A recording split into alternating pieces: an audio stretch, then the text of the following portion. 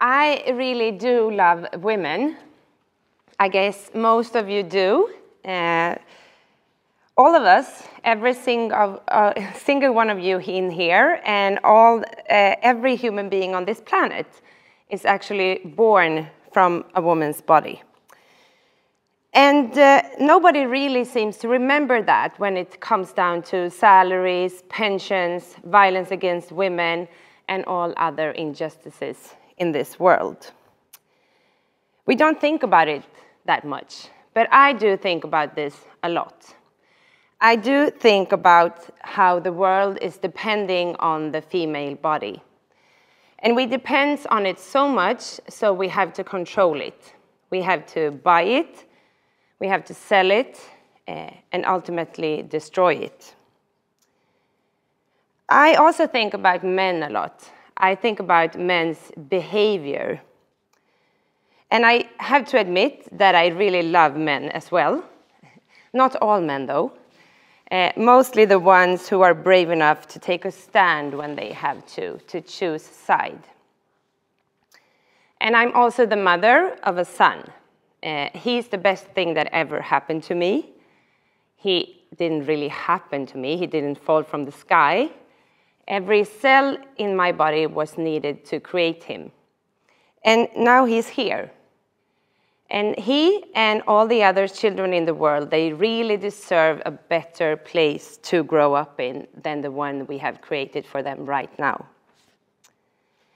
My name is Olga Persson, and I'm the president of Unizone. That's an umbrella organization for more than 130 women's shelters and young women's empowerment centers around Sweden. And I've been working in the women's shelter movement since 20 years. My mission in life is that women and girls should survive, the survival of women and girls. But also that we should live our life the way we want to, and that we should enjoy life, at least some of the time. It's a very easy mission to understand, I guess all of you agree, and yet it's very difficult to achieve. And this paradox, or the elephant in the room, if you would call it that, is what I'm going to talk a little bit about today. Sweden is one of the most gender-equal countries in the world. It's considered to be, at least, and I don't disagree. That's a basic fact. We strive for gender equality. We have a government that calls itself feminist. But at the same time, we are no great exception when it comes to men's violence against women. For example, the past 10 years, the reported cases of men's violence against other men has decreased, despite all the media attention it gets. But at the same time, reported cases of men's violence against women has increased. And why is that? Is it that the actual violence against women increases in Sweden? Or is it the willingness, the bravery of all these women who report the crimes to the police that is increasing? But if it is the bravery and the willingness of the women, is it so that the men are not willing to report these crimes to the police? We don't know that for sure yet, but what we do know is that we have a long way to go until we see women as full human beings, equal in dignity and rights as men. And what would a society look like that truly loved and respected women? I have a few suggestions how we could get there. First of all, we have to stop blaming women for men's behavior. The women's movement in Sweden has created one of the most decent societies in the world. It is illegal to beat children, even if you are the parent. We have a legislation against violation of women's integrity that actually looks at the systematics of violence against women in relationships. And we also criminalized the purchase of so-called sexual services more than 20 years ago. And now we have even put down in legislation that sex is a mutual act based on real consent. None of this would exist if it wasn't for the women's movement. And so much has actually changed in Sweden the last 40 years. But the questions we are asked about men's violence against women from the public are quite the same. Why doesn't she leave? Well, first of all, she does. Women leave violent men all over the world every day. They walk out the door with nowhere to go, and often with no money, and they bring their children. Some women are killed just because of this, just because they decided to leave him. Others are hunted down for decades by men who cannot accept a no. And as in any war, there are no safe human corridors out of the war. Would you dare to leave? Most of us are afraid to leave relationships without any violence just because we are afraid to be alone. The question I'd like to ask is, why doesn't he leave the relationship?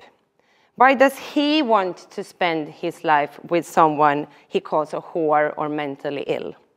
Why does he want to spend his life with a useless mother that he calls ugly, stupid, and fat? Secondly, we are not using the correct language when we describe this violence.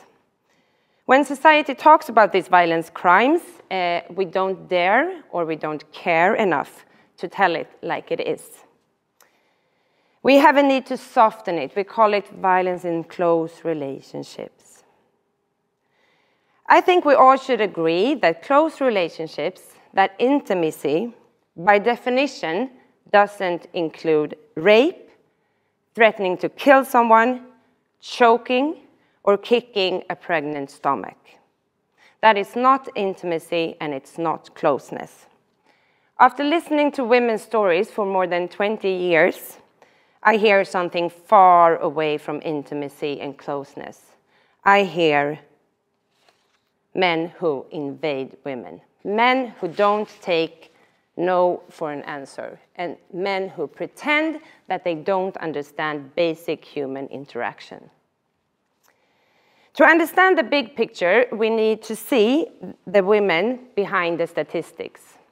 We need to see and truly understand that the women who now are dead by the hands of men in Sweden once were alive. Human beings who will be missed forever by me and by their families. Between 2000 and until now, at least 320 women were killed by the hands of men.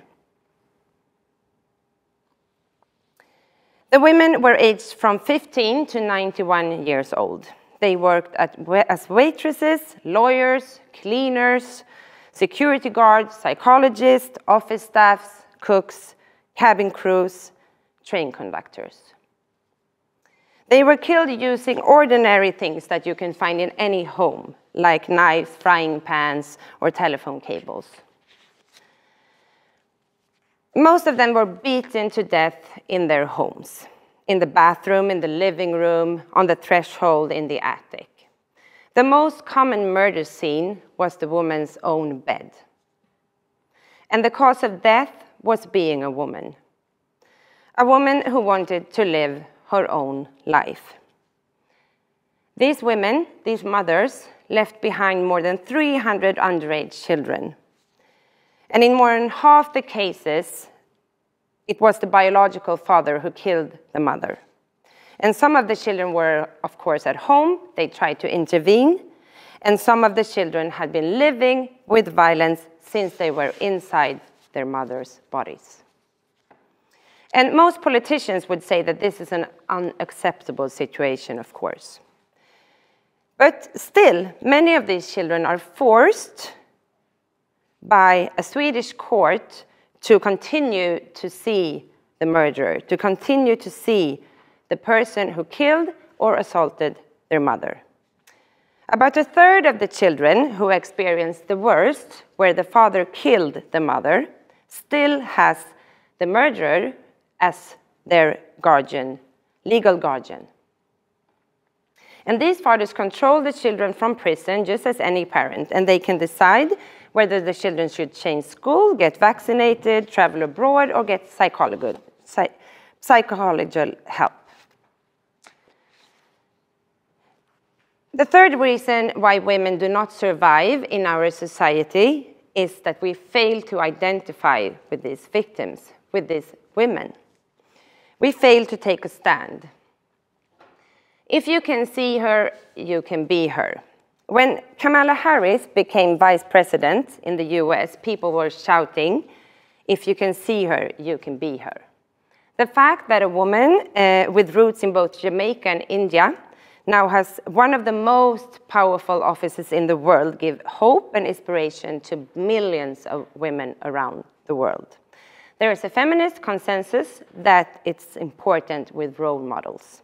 And it's very easy to identify with people higher up. But what happens if you turn your gaze downwards or to the side? To the women below or besides us. We all live in a porn culture, even if you're Kamala Harris, or if you're a Ukrainian woman fleeing the war right now, risking to end up in a brothel in Europe. Today, it's almost impossible to distinguish glamour models, influencers on social media from what people call pornography. You only have to read out the most popular titles on the world's biggest porn site to understand the content. And you don't need to be an expert or a researcher to see that they don't contribute to gender equality between men and women. Slutty teens mouth-fucked until they puke. Many women find this very painful to take this in, that this is our cultural image of women, of who you are. But that image is just as true as Kamala Harris as vice president in the US. The women are every bit as real. This week, a $500 million class action lawsuit was filed against one of the biggest porn companies in the world on behalf of all victims in Canada that has had illegal, non-consensual images and videos on this site for 15 years, including the worst crimes you can ever imagine, like child abuse, rape, and trafficking. The law firm filing this suit put it this way: we are talking about a business built on underage, non-consensual, and pirated content.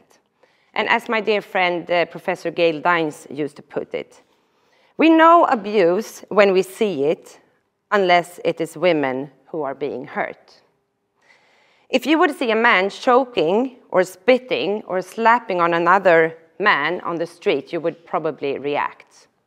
And you would react if you saw a man choking and spitting on a woman on the street. But if you see it in pornography, it's called sex. The pornography industry teaches men that women are whores and sluts, and this is what real men want. And it radicalizes men in hatred of women. Most people say they want equality, and most people say they love women, as I do. But what does it mean to love women in a society like ours? I have dedicated my life to the survival of women and girls. And while doing that, I think we also contribute to a better world for men and boys, because the world is so depending on the well-being of women. And men who commit crimes against women and girls has to be punished, of course, by the rule of law. Accountability is extremely important.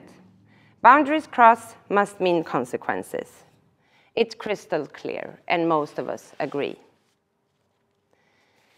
And to sum this up, my small recommendations, and to close the gap between my mission and what we have today. Stand with women and girls. Believe in her. You don't need a master's in human rights or in economics to do that. And stand up against these societal double standards that we have. Strangulation is not sex. It's a deadly, fatal action that kills women around the world every day. And hold men accountable for their behavior, legally and in everyday life. In Sweden, around 5% of all the reported cases of rape lead to conviction. This impunity, of course, has to end. Women are human beings, and only when we truly see women as human beings, we can achieve the full potential of mankind, or womankind, I guess. And try it once. It feels good to actually honor the women who gave you your life. So I wish you happiness and love, and thank you for listening.